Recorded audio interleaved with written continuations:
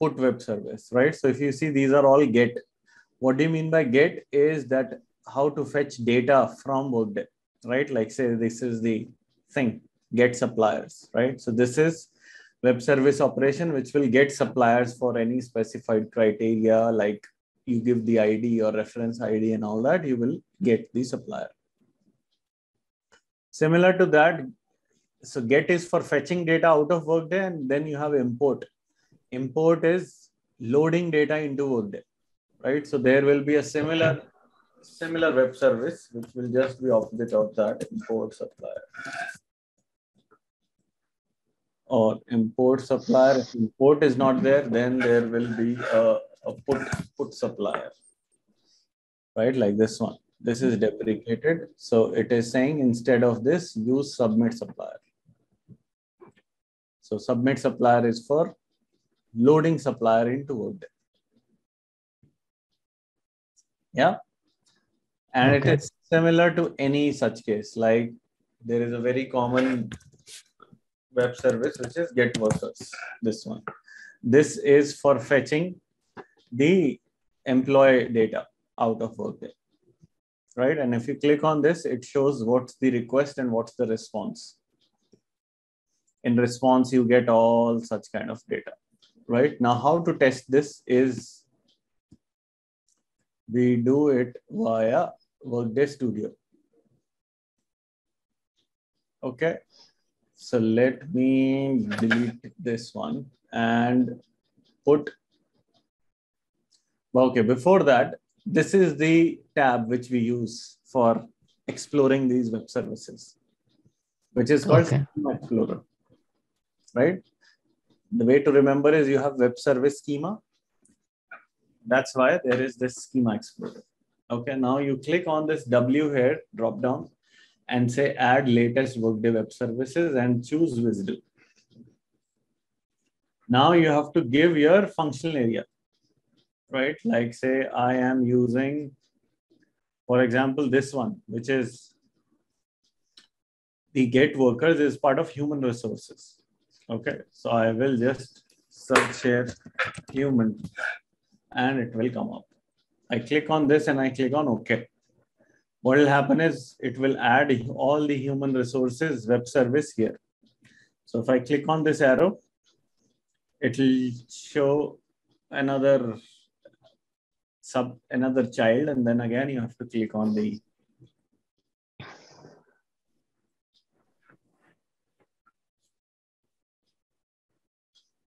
but before we go there, till now, do you have any questions? Anything is not clear? Why we use web service basically? Web services. So there are two things. One is we did HTTP out, right? That was for calling external APIs, which is vendor specific. Suppose a vendor has given you, this is my URL, you call it, this is the user ID password, and this is whatever, and you will get the data. For all that stuff, we use HTTP out. But whenever we have to get data from Workday via web service or load data into Workday, load data meaning any data load you have to do, or you need to create something into Workday via integration, there is only one way, and that's web service. There is no other way, right? Even when you do inbound EIBs, they also at the back end uses web services, but that is not visible to us because of the interface. But yes, in Studio, it is always, and Workday Studio is used 90% of the time for inbound integration, which means for loading data into Workday, it is used. And in all such cases, Workday out SOAP is the component which is used for calling Workday web services. Okay. So let me So I have a doubt here. Yeah. Actually, how these web services collect the data from our tenant? Because actually, they are, because I think yes, go ahead. I'm saying in Workday Cloud, you have a separate section for Yes, registration, yes. separate for all other applications which are interconnected. So in Okay. Workday Studio, because you are connecting to a particular tenant via this Cloud Explorer, right? Here, whenever your code is getting deployed, it is getting into that particular tenant, and it has that connection with that layer. So it automatically fetches and do that. You don't have to do any other stuff apart from calling That the right. means uh, uh, that means in the external cloud or any other external servers, the entire our data will be present over there, and it will fetch the same from there. Right. When you're using external web service, yes, then that means you're calling some other cloud which is outside your Workday cloud. Okay. Yeah. Any other question, Parag? No. Okay. So let's take this example. So get worker. Say this is the one which I want. Right. In this one, you do a right click and say open SOAP wrapped request in web service tester. So this is an inbuilt tool in Workday, web service tester. Right. Either you do this, or sometimes they have an option of web service builder wizard. You click on that, and what it will do is get worker by specific ID or get all workers. Let's say we do get all workers, and next. And here you choose what all information do you need about the employee. Additional job, benefits, business units, career, and all that stuff. Let's go with this, that we only need employment information. Click on finish. When you do finish, it will open up this tester. Right? So here it is. This is your WSDL. This is your request message. Once you click on this green thing here, right, send request, it will send the request to the tenant and get you the data. Right? For getting this data, it is using the security permissions of the account that you have logged in. Okay. Right now, I am connected to the tenant using this super user called T Serrano. So whenever I'll be doing this connection, it will connect via that. So if that user has access to get the worker data, it will be able to fetch the values. If not, then it will give an error. So let's see. If I just click on this green thing here, it is saying send in progress. So it has made that connection and it fetched this data, right? So if you see, this first employee is this Logan McNeil, right? And it has all the ID type, what country, custom IDs, and all those stuff, right? So this is how you get the web service. Right now, let me choose a very particular one and take his ID. Where is it?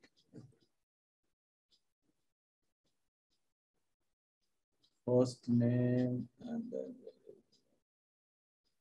worker ID. Worker ID is this 210-21006. I will copy this. And now, first I did get all workers. Now let me do the other, get worker by ID. Right. So in this, we specify the ID. Like which ID is this? Worker underscore ID. So, okay, I'll just say finish. And where is that? Did I choose right? So here it is, right? Employee ID. Let me show you again. I'll cross this one. Again, this Workday Web Service Builder, get all workers. No, I want to get by worker ID. Next. Now here you have the option. What ID? Right? So let me choose employee ID. And I can even populate that ID here. Let me put it here and finish. Then it will populate it right away. So employee ID is this. Now let me send the request and it got me the data. Right? So this is the user. So we are just testing whether we are able to fetch the data or not using the web service. Right. This is why, because we are getting the we are using the get worker data, right? So get web services is just to fetch data. But if you use import or put or submit, that is used for loading the data. Okay. Okay. So, and now let's see how we call this, right? So now if you see here, this is human resources. If you see this, yeah. Yeah. This is the functional area, you can say. So I will copy this and I'll show you where to do this. So we will go to our studio, Workday Outsource, show property view. In this property, you have these two things which are mandatory. Yeah. So application is what? It's the functional area. So you just copy paste. Just make sure there is no extra stuff there. And it is asking for version. What's the version there? Just copy the version. Okay. 3.0. Command C and paste it here. And save it and connect this to this. What we are doing here is logging the message and then storing it as a file. That is, but now for web service to work, you need the request, right? This is the request which needs to go. Yeah. Yeah. And then this is the response that you will get. So how to pass the request? That's the question here. What do you think we need to do? That means the message which has to go to this component needs to be that request. We can add a sync mediation and which component? XSLT. XSLT is one way, but there you have to write the code. But here we have a fixed request. Yeah. So what can we use? You said right, async is for sure we need to do because that's the place where we need to. After this, what do we have to do in order to make sure that we pass this request?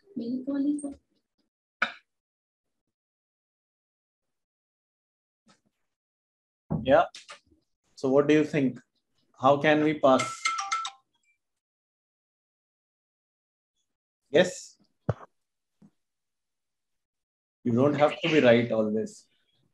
Like, do we have XSLT there? There. Yeah. XSLT is fine. That's one of the right answer. But XSLT is used if, say, you have to do some modification, right? If you have to pass a fixed message to this one, what component can be used? We can use copy. But copy, so okay, if you say copy, let's do this. I will say, okay, copy. Now, where will you put? Because in the property of copy, you have input as message, output as message. Where will you write that? There is no, I mean, copy cannot be used then. So what else? Do we have that in store? Store is used for storing, creating the file in the output. We don't have to create the file. We have to just send that request to this. Meaning, for this component, the message should be this. This should be the input to the next component. How can we do that? Yeah, Shiva is saying write component. Yeah. Why didn't you say that? Why you have? What is write component used for?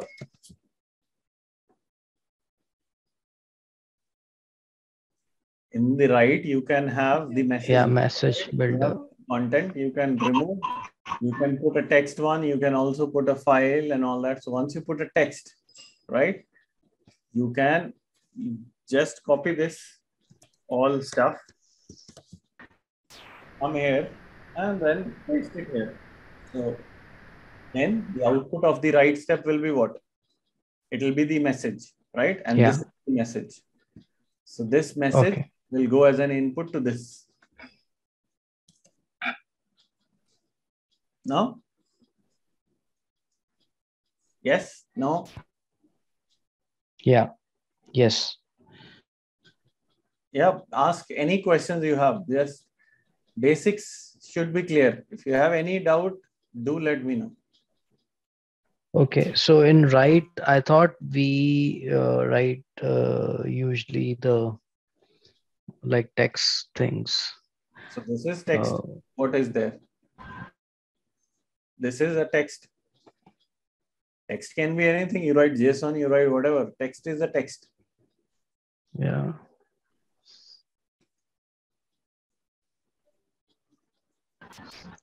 So we can write any program as well, JSON or XML. Meaning this is a fixed stuff. If you have click here text, whatever you write there will be in the message. It will not do any coding. Meaning if you do anything here, this is an ML stuff. If I want to make this dynamic, I can do that. But as of now, we just need a standard message. So that's where the write step is used. Okay. Okay. Okay. So let me save this. But now tell me, are you clear what is happening here? Yeah. Right. So we have Workday OutSoap. Workday OutSoap needs a request message. And in the output, you will have the response. So for passing the request, we have used write step. We can also use XSLT. But in this particular use case, XSLT doesn't make sense because XSLT means, again, tell me what's there in the XSLT. In the XSLT, there is a code. And for that code, what will be the input? There has to be some input, right? XSLT will form over XML. So XSLT is used for modifying an XML. Right? XML into an XML, XML into text, XML into you do whatever kind of stuff you want to do. You can do it via XSLT. So here we cannot use XSLT because there is no input XML on which we have to do some transformation. Okay. That's why. Clear? So I'm deploying this and then let's see how it goes.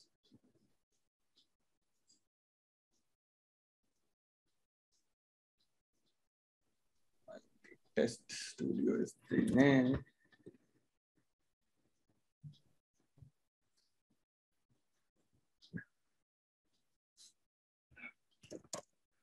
So what will be in the output? So here, whatever we have got as the response, will be the response after this, and same is going to the store step. So meaning we will have a file with this name report output.xml, and it will have the output of the web service. That's what I can say, right? Yeah. Okay, let's see how it goes.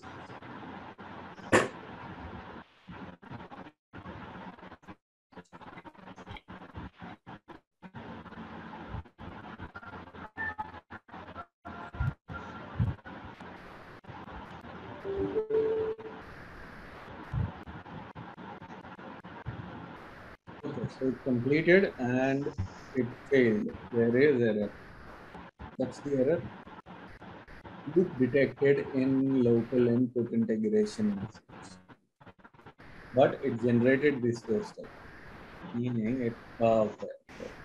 I think here it is. After put integration message, it is going there and all that stuff. That's why it is giving error. And then it generated the file, and this one will have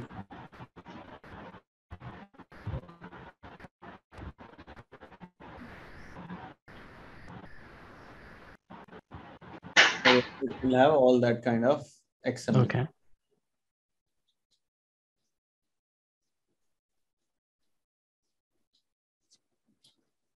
Okay.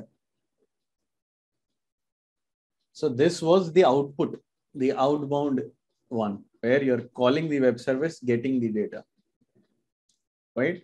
Now, how about inbound? If you have to load the data, right? For that, I have a very simple method.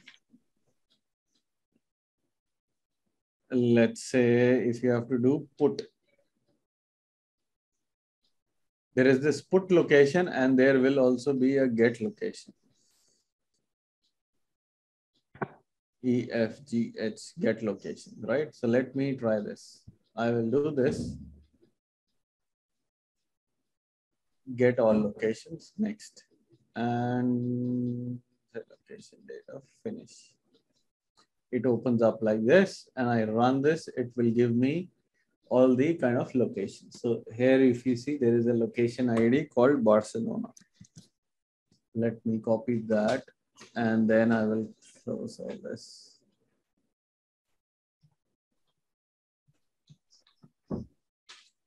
By ID, next location ID, I will put here this ID and finish.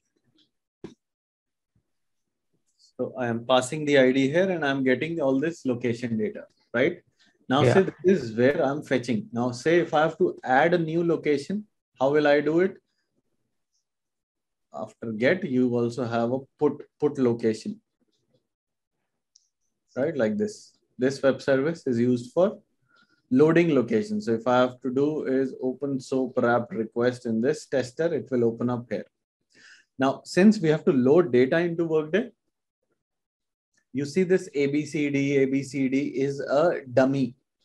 Now, Workday, what it is saying is Workday has made it easier for you. That since you have to create the data, what Workday will do is Workday will populate the web service with dummy data. So that you have to replace this and you add your values and run this, it will create those. But again, when you create a location in Workday, let me see if that's the task.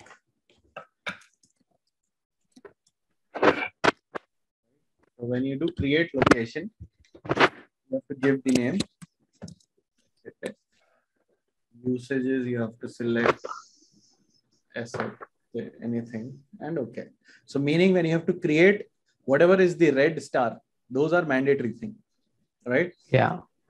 Meaning for creating a location, you need to know the name, you need to know the usage. And then once you open up, so you see all this is optional. There is no mandatory stuff here, right? Yeah. I can click on okay. And it can create. That means there is only two things which are required to create. One is the name and one is the usage. Rest all is optional. But here, if you see, there are so many stuff, so many things. Why? Because web service will give you option to populate everything. But based on the everything is not mandatory. It's not mandatory. So what you can do is you can delete the other stuff which is not needed. Right? So say if you have to create a location, first is this location ID. Did you pass the location ID in the UI while creating? No, right? Workday created it on your own. So if you click on here, integration ID, view ID, Workday generated the location ID, which is auto-generated. Yeah. But here you have an option. Why? Because Workday is giving you an option of overriding this. So if you pass the value here, whatever you will give, that will be this ID. But if you don't give it, then Workday will create it that location -6- something as per the sequence. Okay, and it is the same ID. Then it is the effective date. Location name was mandatory. So let's say it as location 1. Okay, and then usage ID. Usage ID is something which is required. Yeah. So I will see here that what is the usage ID for this one. Business asset, right? Yeah. So this thing is very important. So once you do a get, you get all the values. So you can take an estimate that, okay, what do I have to pass in this, right? So that's why whenever you get an inbound thing to load, first try the opposite of it. Try to do the get. Once you get the response, it will help you in populating the other web service. Okay, so business asset is the value of that. Come on, see, you come here and then usage ID is this. Rest all is not needed. But if you still want it, you can populate. Like I want to do it as business site.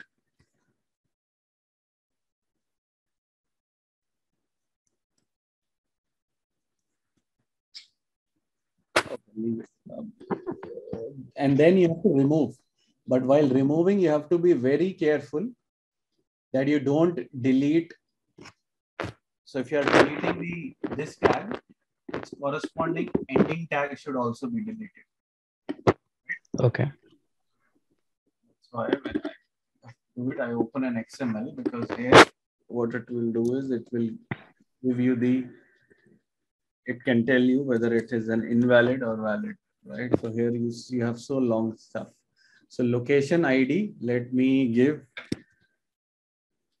location, or let's give Workday that opportunity to create the ID. We will just create a location. So location data needs to be there because that's the parent tag. So it ends here, right? And then you have integration override data. You don't need this one. Then you hierarchy, you don't need integration ID. No, contact data is from there. This is the contact data. So you don't need whole contact data. But you have to be very careful that you delete the full tag. Instructional site. Yep, then you have associate. This is fine. Shift 2 is this. So these are all individual tags. So I can delete all this stuff here. Right, and location ID. Now, effectively, keep it like this. And this is the web service request for creating try this, copy this, and put it in the web service tester. Control A and control. So this is our request. What we have done is we have removed all the things which are optional, right? Yeah. Based on this. Now let me first show you view location. What's the one which we are creating? Location 1. Location 1, right? So location 1. So there, it's not there, right? So now let me send this request. So if you see what it says, effective date cannot be specified when creating a new location, right? So this is a Workday web service error. And what does it say? When you are creating a new one, you don't need effective date. Okay, fine. We, by mistake, we did that, right? Because when we created a new location online, there was no option of date. So yeah, fine. We agree. And we say sorry to Workday. We correct it and then now it says created this ID. okay. Right, now let's go there and now search for this again. There it is. It got created. And if I go and see the new ID, it's that P18. And the other side what they said, P18. Yep. Yeah. Now what if I send this again? What will happen? I didn't get that. Can you repeat? If I send this request again, will Workday create another one? I think it should override. It will create another one, I think. Why? Because Okay. since it is creating in Workday, the key field, the unique field is this ID. Name can be duplicate. Okay. But since it is changing every time, created an ID. Okay. So now But if you specify a location ID, then it will not duplicate, right? sorry, Let's say if you are mentioning the location ID, then it will not duplicate. it will create only one. Okay. Now, if you have to do it via Workday Studio, what will you do? You will copy this Yeah. and you go to your this part here in the right step. Yes. This is builder. Delete this one and place it here. Here you will have to place.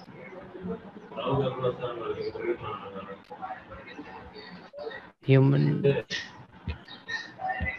Okay, so it will remain same.